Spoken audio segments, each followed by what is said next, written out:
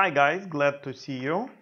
Continue testing ChatGPT, and today it is a weather data processing term, and I hope it will be so amazing. Thus, today we will try to use some weather data and then try to ask ChatGPT to write a code in Matlab environment to load weather data from some ground station and then visualize it with the help of simple plot function.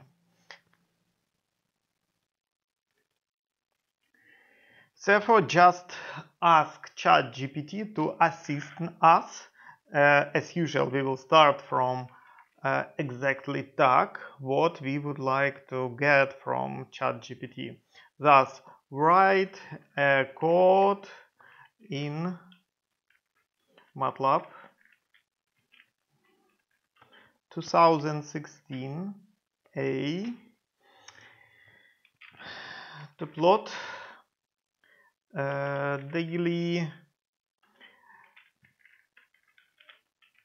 temperature variation in Frankfurt Airport. Okay, ICAO code of Frankfurt Airport is EDDF. Thus, in EDDF airport,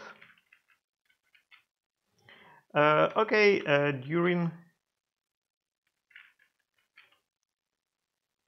the February 2023.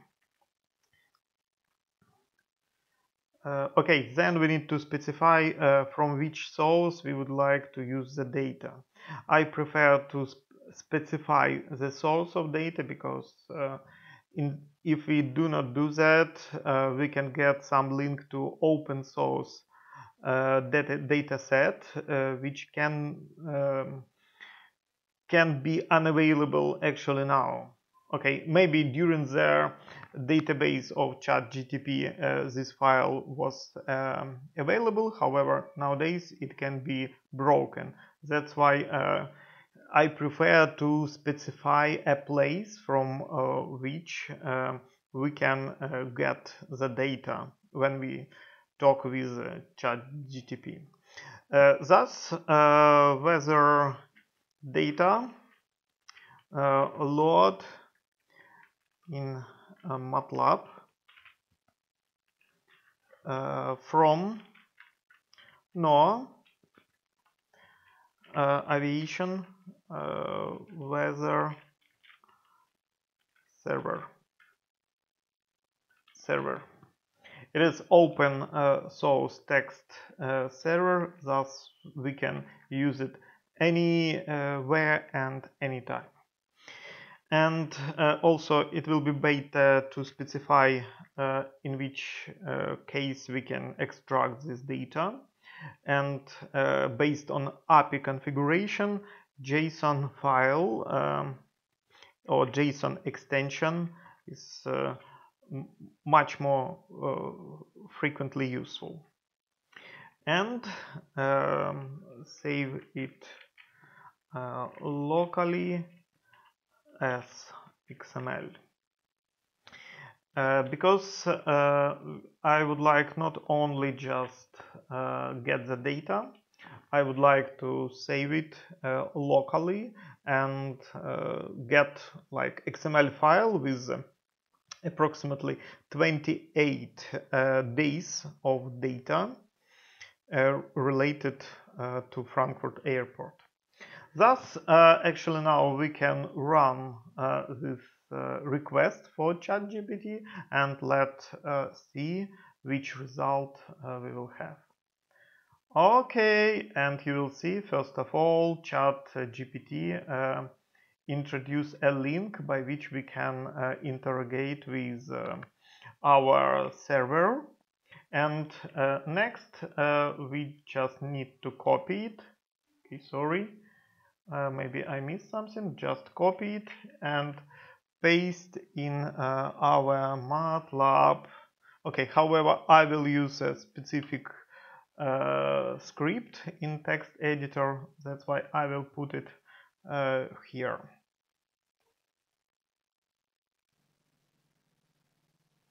Okay, thus I just added here, yes, here we are, and run for evaluation in Matlab.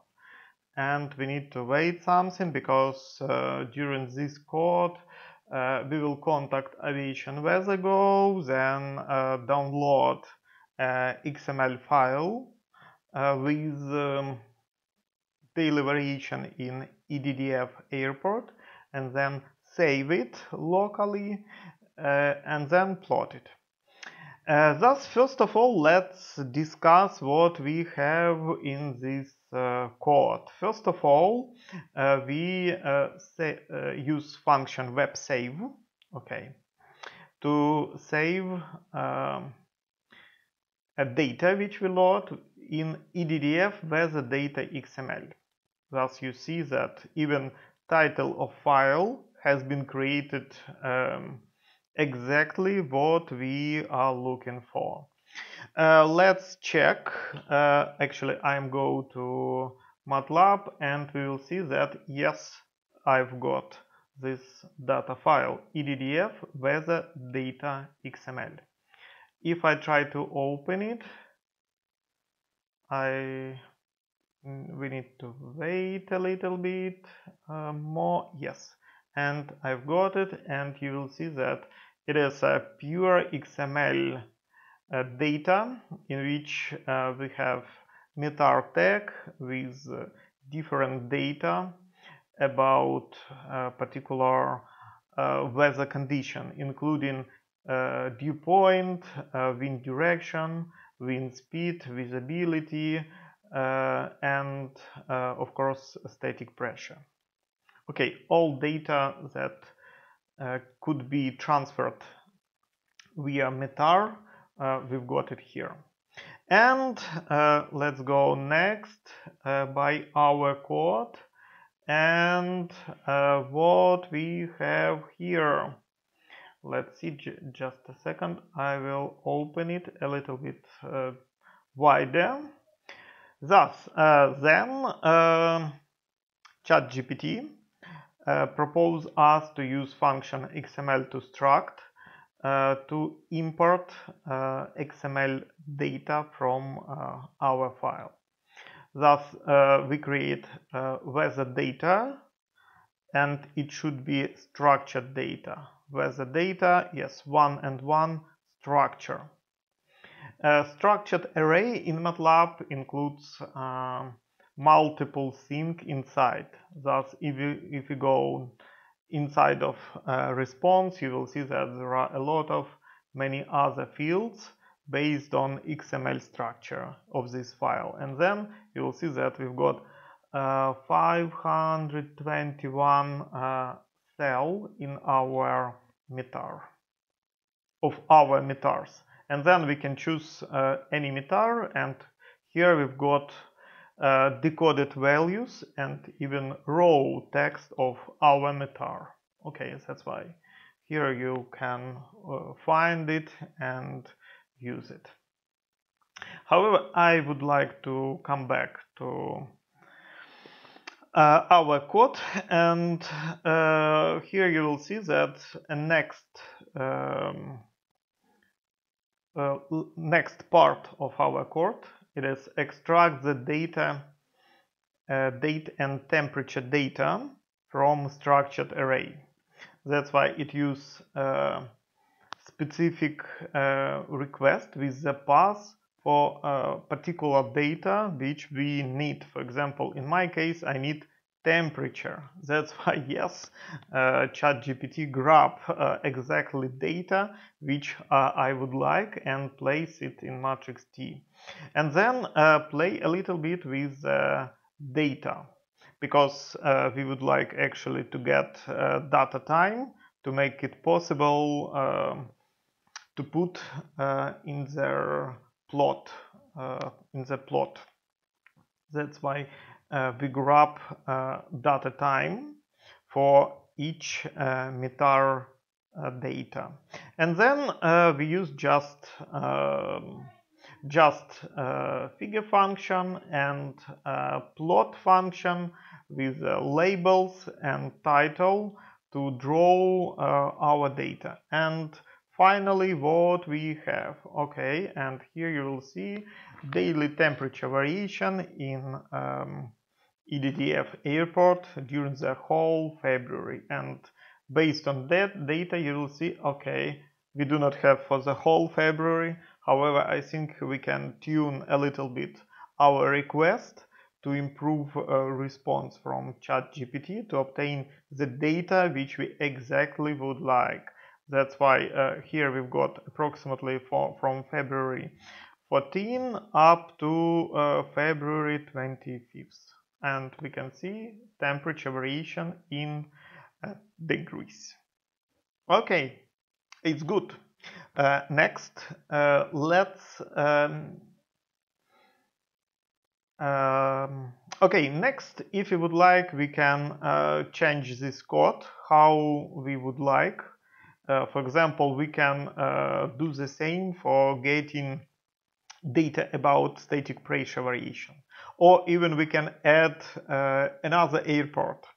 Okay, we can do everything here, or even more, we can plot a map with current temperature in particular region. That's why we can do a lot with ChatGPT. Only that we just need to create a particular request. And this request in ChatGPT should be quite simple and has one direct rule for development, because we need to be structured to generate this text for ChatGPT to get correct answer. Thus, thank you for watching. I hope you've seen that working with ChatGPT is quite easy, and we can play a lot. We can do everything, even if we don't know Matlab. However, of course, we need to improve a little bit each code from ChatGPT, because sometimes we've got not so adequate feedback from ChatGPT. Also, don't forget that you can resubmit a request for ChatGPT, and you can repeat it each time until you get a correct answer. That's why we can do the same request multiple times and then just to choose which answer will be sufficient for our request. Thus, thank you for watching. Hope ChatGPT help you too. See you later. Bye.